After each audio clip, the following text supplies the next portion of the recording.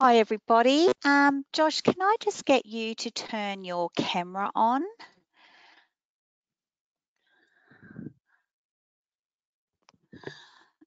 Welcome everybody. My name's Jenny Pearson. I'm an Education Officer for the Primary Health Network. Welcome to our webinar today. Our presenter today is Josh Fuller from our Aboriginal Health Access team, and he's been on the road and literally just walked through the door. So perfect timing. All right, Josh, I'll hand over to you. No worries. Thank you, Jenny. My apologies, everyone, for tuning in a bit late. Yama, everyone. My name is Josh Fuller.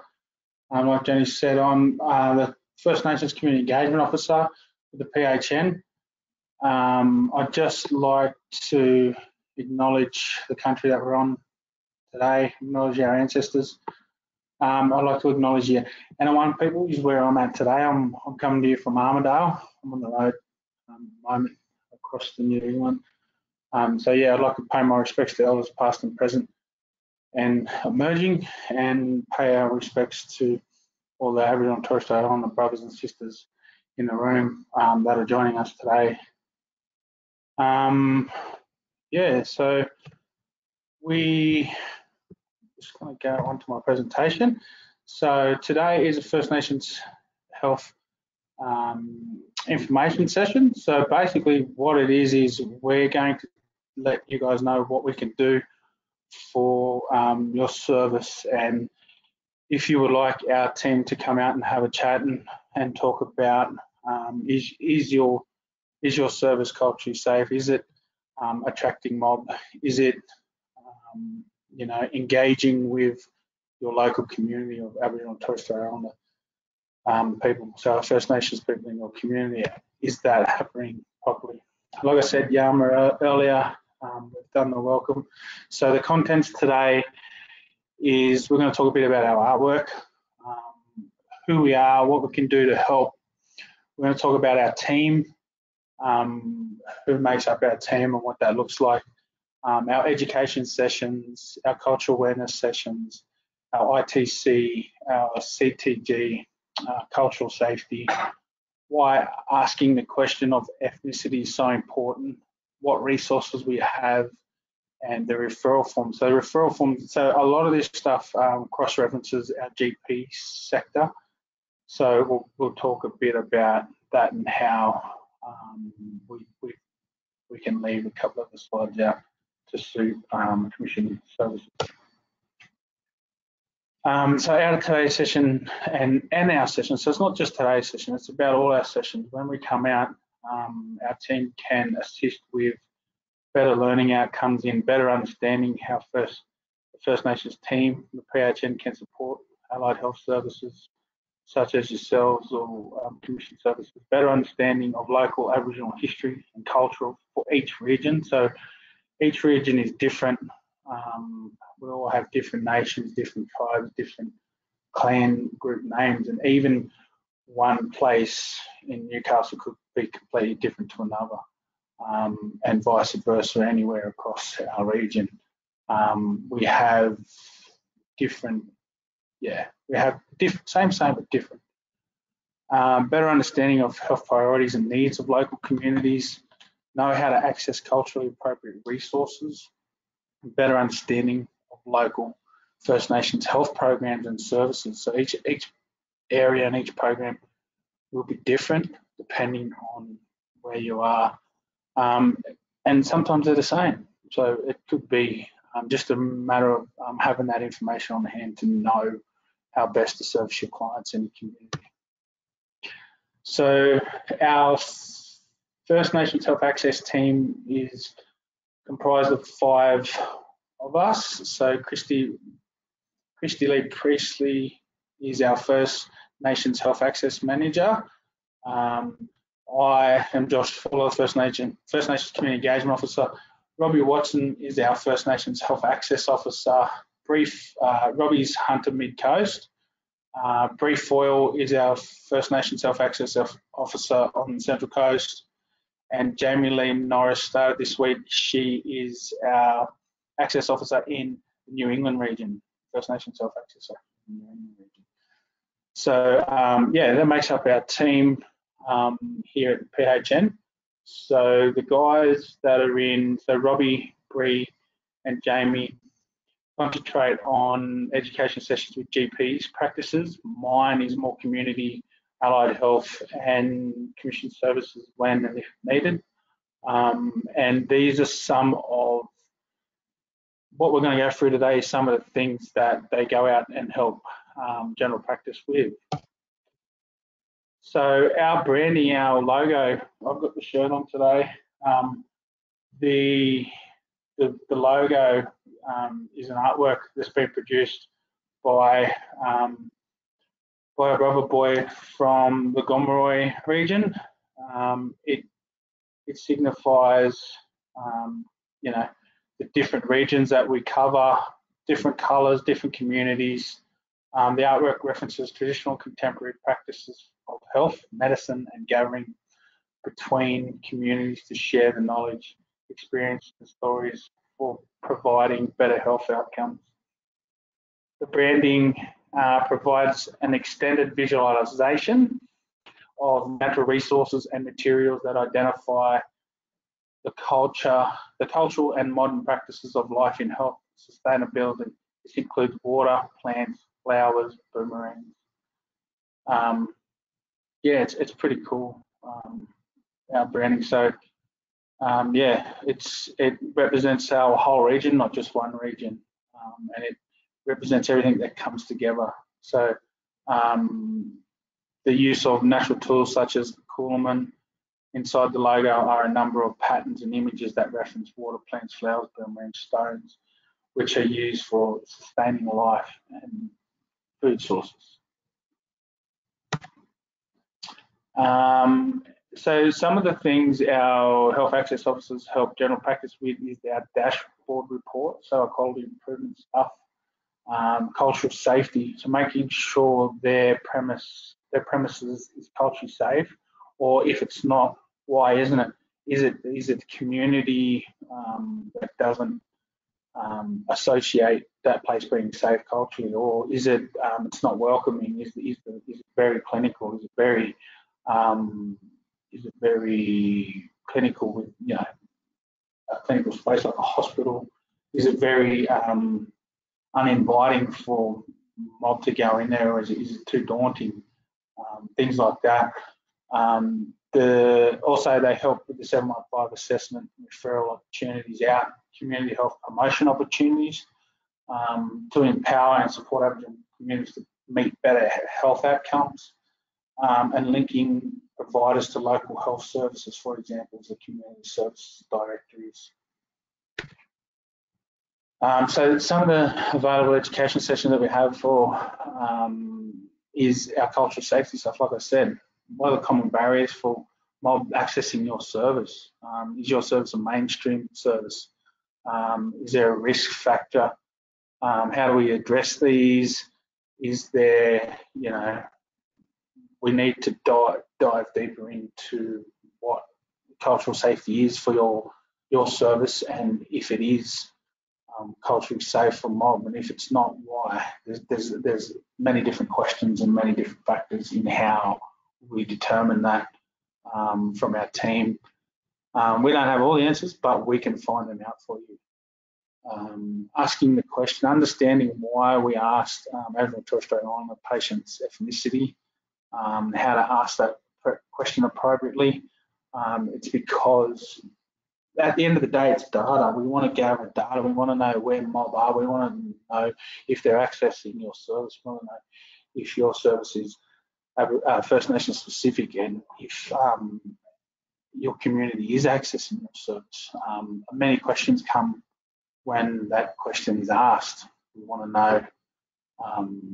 Basically, we want the data, and we want the data to back us to say yes, Aboriginal and Torres Strait Islander people are using this service. This is specific for them, and this is why.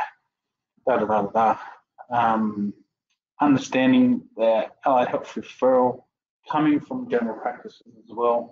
So if you're getting referrals from a GP, understanding that, and the ITC program too, developing develop an increased understanding of the ITC care program on how it relates to allied health. So the ITC program is different in different areas. Different services have it in a few different areas, but they can get support with care coordination, who will work with clients to coordinate their appointments to meet their health goals. Transport to medical appointments. Transport's a big thing for mob, especially with chronic disease, is getting to and from their appointments. Having that person with them constantly to be able to, you know, be there for support, but also communicate what's happening in each appointment, making sure that they are talking with their health professionals and being honest with them about what's actually happening in their life and in their current situation, because we want the best outcome for mom. Even assistance with the gap payments for private specialists and allied health providers, medical aid purchase and support. Aboriginal outreach workers will help clients get to their appointments, help understand what the clinician or health worker is saying, and to put them in touch with culturally appropriate health and community services. So like I said, different providers in different regions. So ITC providers in the Hunter is the Hunter Primary Care in Newcastle, Yarran on the Central Coast, Biripi AMS in Taree, Healthwise in Tamworth, Tobwabba in Foster, and Ungaroo in Singleton.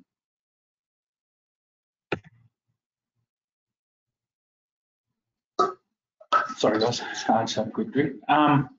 So yeah, our impacts on our First Nations health, we look at the gap and it just keeps getting bigger, but we have a lot behind that, and there's a lot of things that contribute to mob not accessing health services. A lot of it is historical, a lot of it's passed down, a lot of it is a range of different things, you know, distrust towards non-Indigenous people and services because of, you know, past things that have happened or past things that have happened generationally through family and mob, experiencing judgment or racism, especially in areas mob don't want to access certain services because they've experienced or somebody that they know has experienced it, or even just word of mouth, because a lot of mob talk to one another and we all communicate. Don't go down there because, you know, they're racist or they're down there judging on you and they're going to tell everyone your business and everybody's going to know. You need to have an understanding if that's out in the community. How do we bring that back? How do we get that reputation back to our service so mob can access our service properly? Identity issues. A lot of mob aren't willing to identify as Aboriginal because of past policies that have happened for years around people knowing that they're Aboriginal. One example that I have when I was growing up, so I'm a proud Tabaga man from Dubbo, but we had an old lady that lived across the road, and my grandmother used to send me across the road all the time to get some tea or sugar or an egg or something that she was short on until payday. And she'd say, go and ask Dot across the road. And I didn't know old Arnie across the road. I always thought she was Indian. I said, man, why is she Indian? How do you know that old Indian lady, man? She said, she's not Indian, son. She's Aboriginal. She wore the whole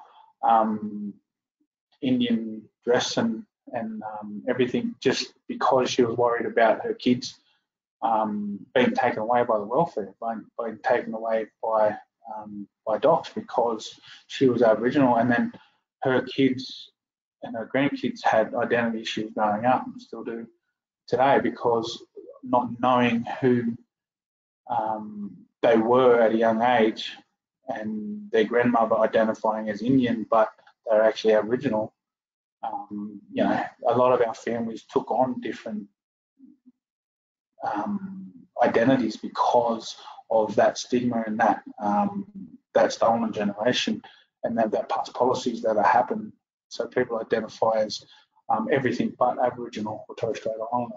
They'd say they were Kiwi, they'd say they were, you know, Italian, Lebanese, or they'd say anything but be true to who they are and who their identity were because of the past policies. And then that filters down through the generations where people don't know their identity and are still finding out today who they are, or have trouble identifying that to people to say that they are because of that.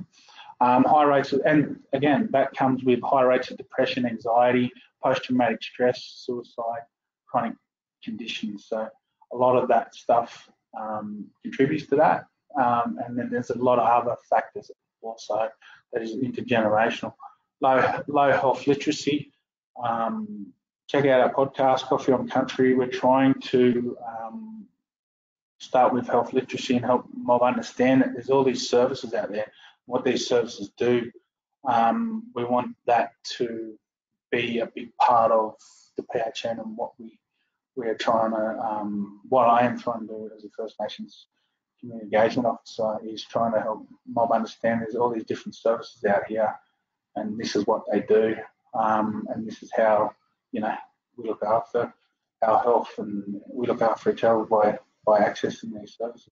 Overrepresentation in the criminal justice system, unaware of health services in the mainstream and primary care, poor access to private specialists and allied health, fear or shame talking about health to non-Indigenous people. And that goes back to the trust thing, you know. Mob automatically trust mob, but when they have to talk to somebody that's not, it's very tricky and it's very hard for some people to engage.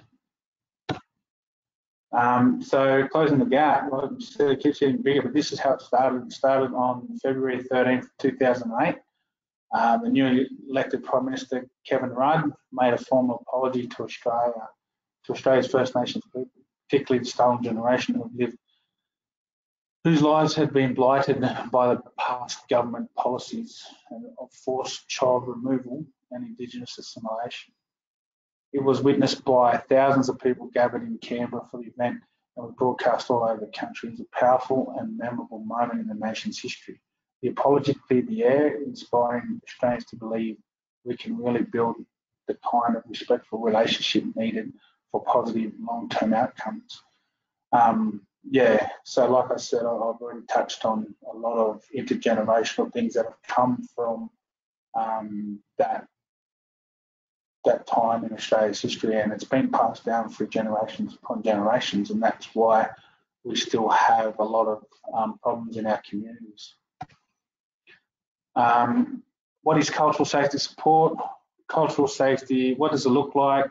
I've already touched on this. We can help provide resources, help in making your space culturally safe, First Nations people.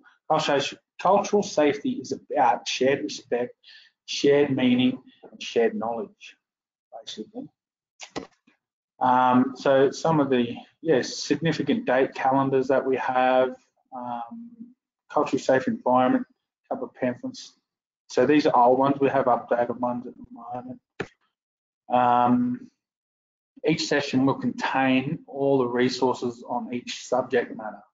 Help with your service to better engage, support, and welcome First Nations people. How to better communicate and support First Nations patients.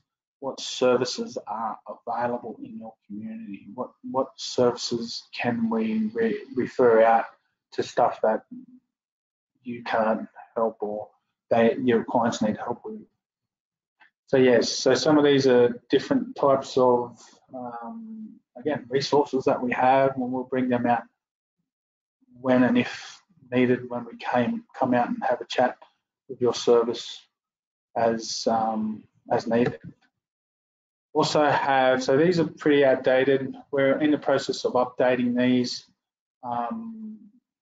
service directories for the Hunter, New England and the Central Coast. How can we support your practice? Again, this is more around GPs, but we can look at having a chat about cultural safety, asking them a question, have a bit more yarn around the ITC program if you aren't aware of it. Yeah, that's it. Thanks very much for your time today. Hope you found information useful, and yeah, please shoot us a buzz, shoot us a email, and we can get out and come and see us and have a chat and sit down and have a cuppa and have a yarn. Do we go into question time now?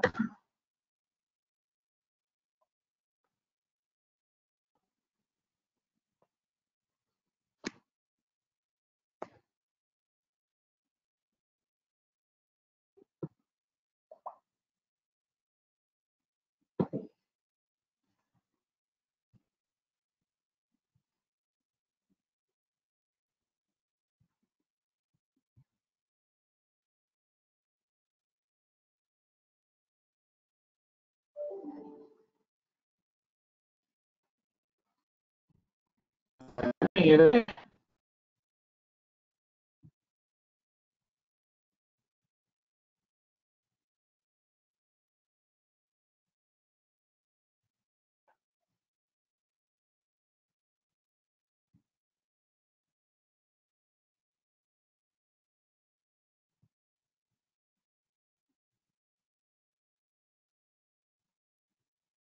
I'll just check the chat. Is there any questions? Any questions in the chat?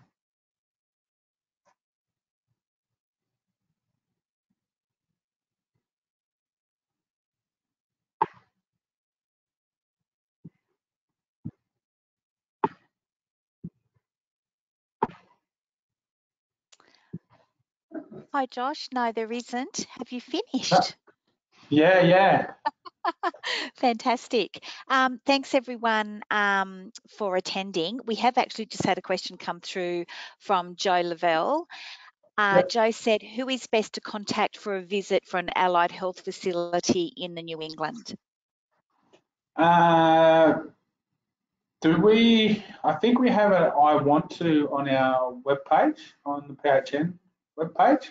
Yeah, so that'll be sent out in the email from this, I think. But if not, yeah, I'll be me or Christy. Just give us a buzz and we can organise. I think that'll be me. Allied Health stuff. Yeah. Yep, I've got Joe's contact details, so I'll pass them on to you and you can flicker an email. Awesome. Anybody got anything else that they would like to ask before we wrap up?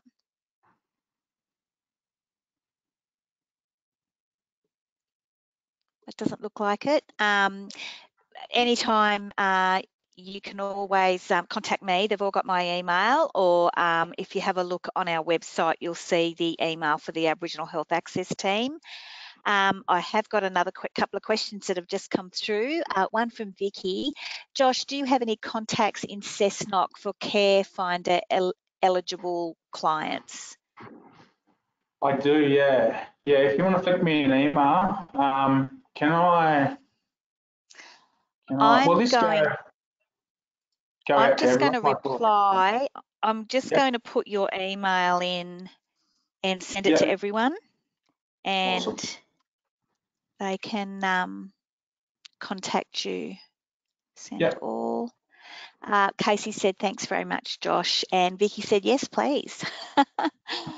It's a very hard town to get outreach, Cessnock. Yeah. Yeah, it's kind of in between. Like you've got Ungaroo or what we call, and then you've got Minda River. Like it's sort of, yeah, it's very, yeah, it's hard. A little bit stuck in the middle. It is, yeah. Yeah.